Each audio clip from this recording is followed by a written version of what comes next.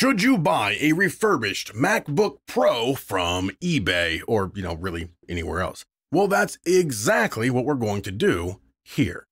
So we've purchased two refurbished 2017 MacBook Pros from different sellers on eBay, and we're going to check them out, make sure they're not damaged, and of course see if they work. But first, if you're thinking of buying a refurbished or used MacBook Pro in the year 2023, I'd really suggest that you don't go any older than 2017. And the reasons are the ports and the OS. The 2017 MacBook Pros have Thunderbolt 3 ports, while the 2015 and older have Thunderbolt 2. And that port is really obsolete. And if you're into audio production or you use other accessories, you'll know that some audio interfaces and other accessories are Thunderbolt 3 and many are USB-C. And you can use USB-C with the Thunderbolt 3 ports. Yes, the 2015 MacBook, I think, had one USB-C port, but it doesn't support Thunderbolt 3. The next reason is the latest compatible OS. So right now in mid-2023, the latest Mac OS is 13, which is Ventura, and the 2017 MacBook Pro is compatible with Ventura. So 2016 MacBook Pros and older won't be compatible. Now, of course, I don't know how long the 2017s will continue to get the latest OS updates, but for now, they do.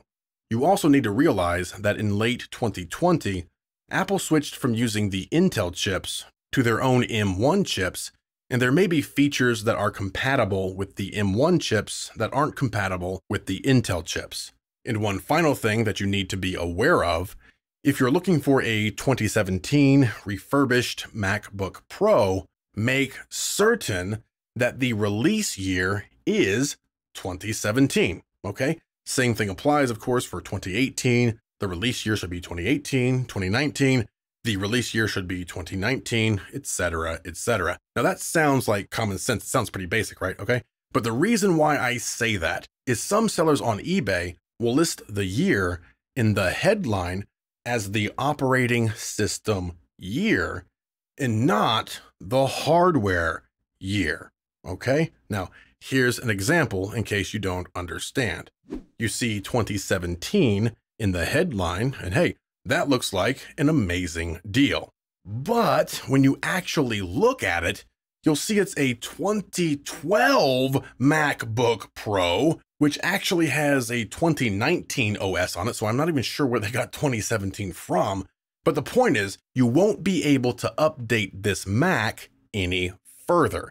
It also won't have USB-C. It has an old and slow hard drive instead of a fast and new SSD, and it may not be compatible with the latest apps. So I just want to make sure that for people who are not familiar with Macs, I want to make sure that they don't end up buying something that you may think is a great deal, but in the end, it ends up being some really slow, out-of-date computer that basically ends up being a brick. All right, so just, keep all of that stuff in mind whenever you're searching for your used or refurbished MacBook. So here are the two refurbished 2017 MacBook Pros that we purchased from different sellers on eBay. Let's pop them open, see how they're packed. All right, looks pretty good so far. And just as described, it came with the charging cable and power supply. On to the next one. And this one is packed even better. There's the power supply and the cable. Let's pull out the Mac. Looks great, just as described. The 13-inch is in good shape. Sides look good. Open it up. Trackpad feels good. Keys feel good. Look at the screen. It's in great shape. No real scratches or issues. Then over to the 15-inch. Outer shell looks pretty good. There is a little imperfection here, but again, the description did say that it might have a few slight scratches, so always read those descriptions, folks, okay? We have a tiny ding on the side, but again, this unit was sold as a very good condition and not a perfect or mint condition, so a few scratches are to be expected. Open it up, and hey, it's already charged and starting up. Trackpad looks good. The buttons click. Keyboard seems okay. There is some dust on here that, of course, we're going to have to clean. And the touch bar is working. The screen looks pretty good. No real scratches or anything.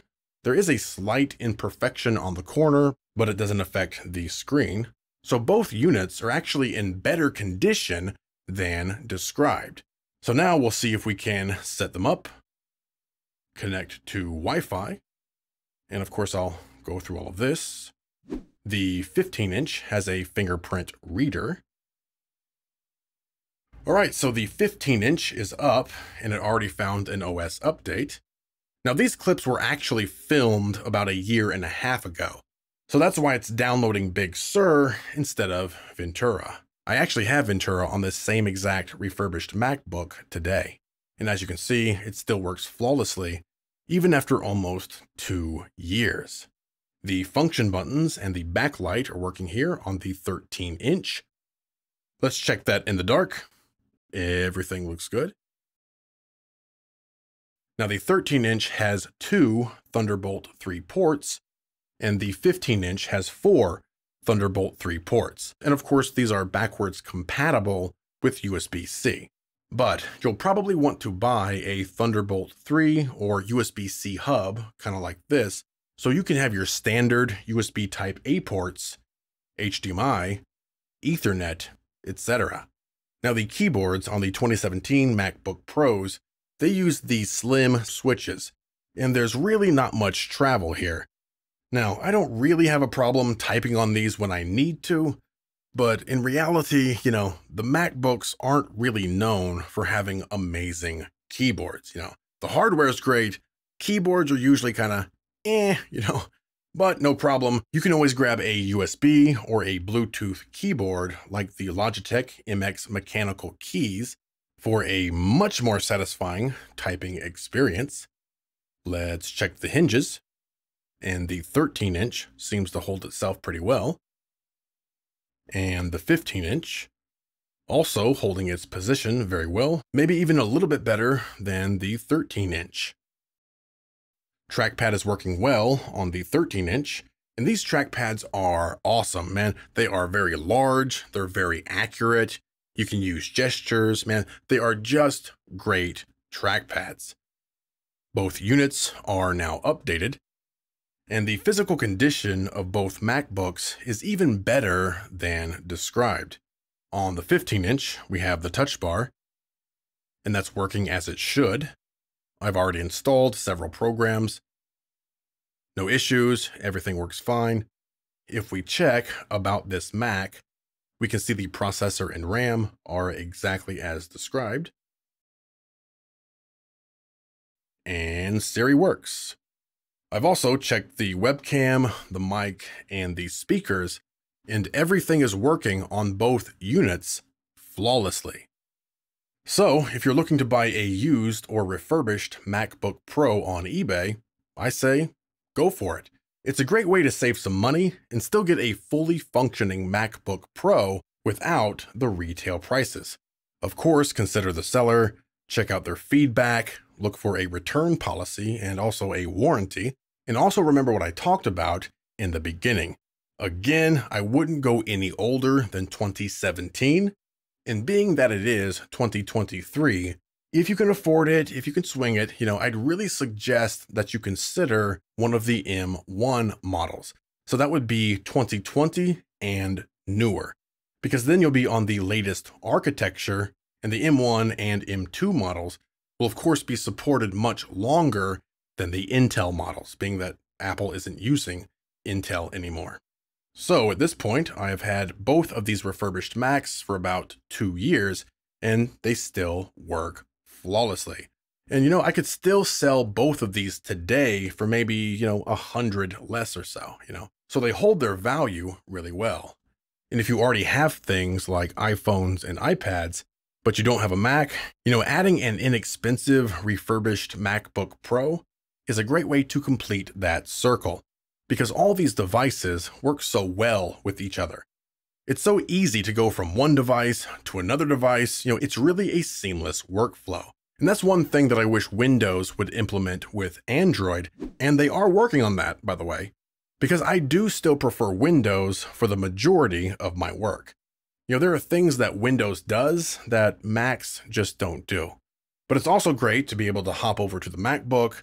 I mean, the hardware it's just stunning. It's beautiful, right? The screen also stunning. I love the MacBook touchpads. I love how thin and light and portable they are. They're fast, they're powerful.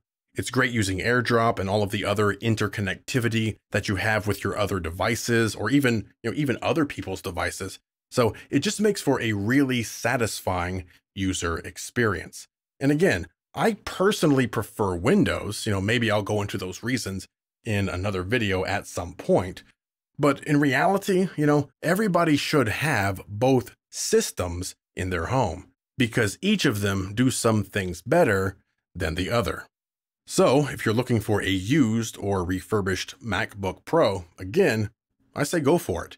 It's a great addition to your tech life.